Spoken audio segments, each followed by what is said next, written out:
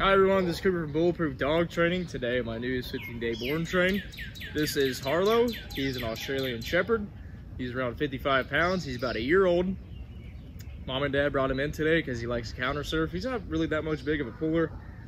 He likes pushing Mom down the stairs, so definitely have to work on that. But yeah, he's a good boy. But before we start our training, we're going to see what kind of commands he knows.